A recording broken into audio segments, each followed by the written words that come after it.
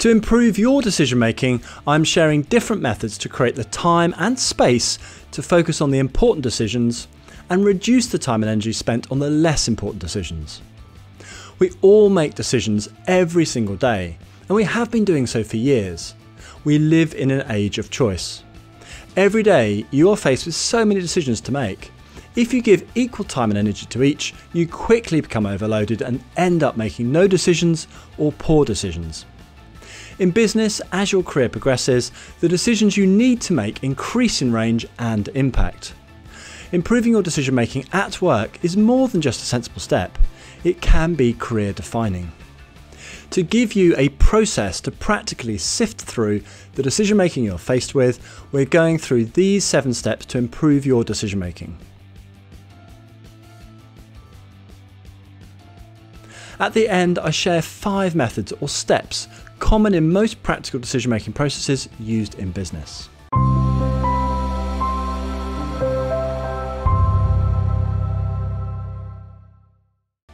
My name is Jess Coles, and if you're new here, Enhance.training shares people management expertise, resources and courses to speed up your journey to become a great manager. I've included links to additional videos and resources in the description below, as well as a video timestamp, so do take a look at these. And if you like this video, please give it a thumbs up and subscribe. The first of 7 steps to improve your decision making is to keep your goals in mind. Being clear on your goals is huge in making decisions more easily and quickly.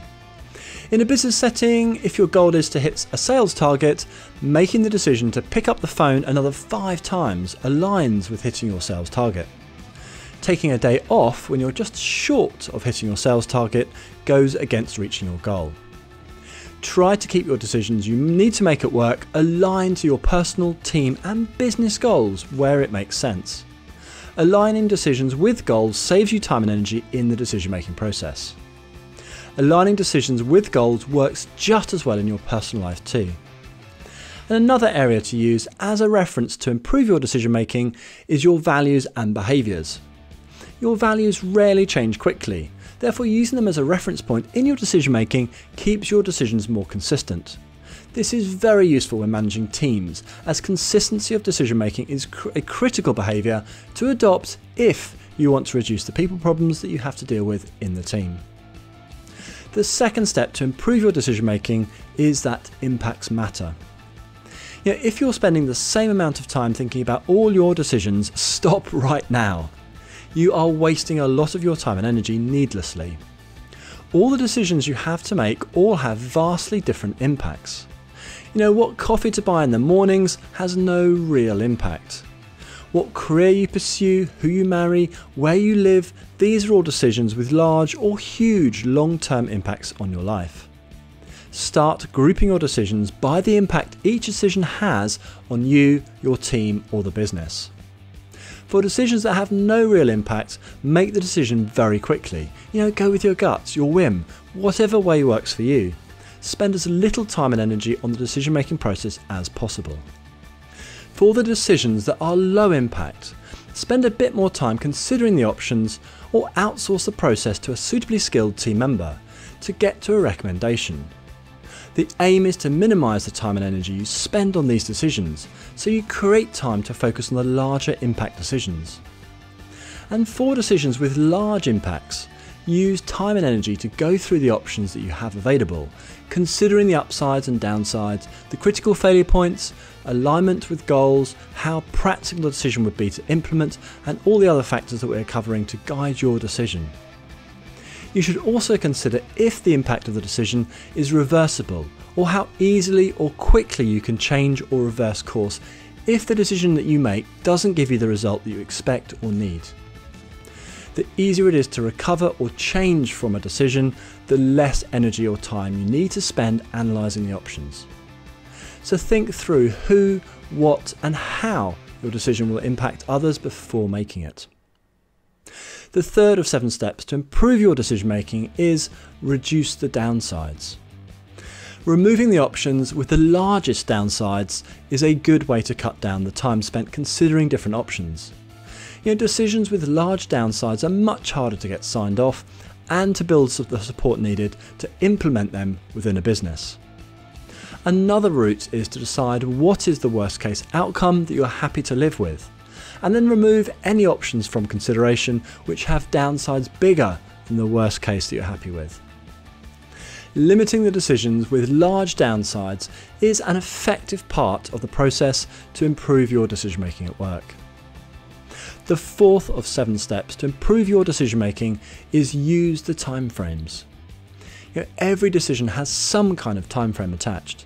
At work, if you don't make a decision in the timeframes needed, you let somebody down, or you miss the opportunity, or your problems increase. When you have identified the important decisions, what you don't want to do is put off making a decision until the last minute. Start work as soon as you can to gather options, consider the impacts, the pros and cons, the resources needed, etc. Don't start this at the last minute because you are a lot more likely to miss something vital and make a decision that you regret later. Rushing important decisions or decisions that have complex impacts reduces the chances of making a good decision. And on the flip side, for decisions with little or no impact, don't procrastinate or put them off. Make a quick decision or outsource them and get them off your list of to-dos. This clears your mental space for the decisions with a lot more impact. The fifth of 7 steps to improve your decision making is to keep an open mind. We go into most decisions with a preference based on our experience, our emotions, and our assumptions. Being aware of our preferences and why we have those preferences is critical to making good decisions. I have literally lost count of the number of times that I started a decision making process with a preference and, after going through the data and the opinions of others, realised that there was a better solution or a better decision to take. Don't allow yourself to become too emotionally invested in a course of action or a decision that blinds you to better options. And also try not to make a decision and then go looking for evidence or logic to back up your decision, what's called a confirmation bias. We all do this to some extent. Counter it by asking what-if questions and looking for the problems too. Spotting problems with decisions or the implementation of those decisions while it is on paper is so much better, easier and less embarrassing than after the implementation started. So keep an open mind and don't be afraid to change direction towards a better decision. The 6th of 7 steps to improve your decision making is to use data to check opinions.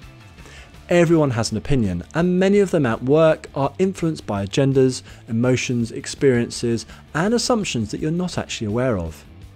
Using others or your team members to help with important decisions can be extremely useful. You get different viewpoints, different challenges, different thinking, all of which can help unearth better options and better decisions, particularly for difficult or complex decisions with big impacts. I found it extremely useful to check the data available against opinions and recommendations to make sure the opinions and recommendations fit what the data is saying. This acts as a check to reduce bias in other people's opinions and reduce the wool being pulled over your eyes. That being said, check how the data is put together, if it gives a complete enough picture of what is happening and if the data is inaccurate or misleading. If opinions and data are very different, dig into the detail to find out which you should give more weight to. And don't get caught up with data paralysis. You need enough data to help you make a decision rather than every bit of data available. This is ultimately a judgment call. You need enough, not everything. And lastly, try to avoid making the perfect decision. Usually you are balancing between bad options or okay options. Rarely is there a standout option that screams, "Pick me!" And if you find this, the decision is a lot easier. Good enough decisions are what you should aim for, as a general rule. Obviously, the higher the impact, the better the decision you should aim to make. The 7th step to improve your decision making is decision time, or actually making the decision. Making no decision is often the worst of all options. Delays and indecisiveness can lead to a lot of frustration and lost opportunities. Making a poor decision is often better than making no decision. Make your decision or accept the recommendation of others or ask others to help in the decision-making process. Whichever route you need to take to get to the best decision you can before your timeframes run out. Most decision-making processes in business include these steps or methods. Firstly, describe the decision to be made. Secondly, consider the impact of the decision. Third, gather information, data and options. Fourth, consider the support needed for the decision to be implemented. And then fifth, make a decision and then implement it. Use the steps that I've outlined to categorise the decisions that you're faced with so you have more time and energy for the important ones. And then use these 5 methods I've just mentioned to improve your decision making to get the best decision you're able to. Make your decision and then ensure that your decision will be implemented or put into action. A decision without action doesn't achieve very much. Act on your decisions or ensure that others act on them on your behalf.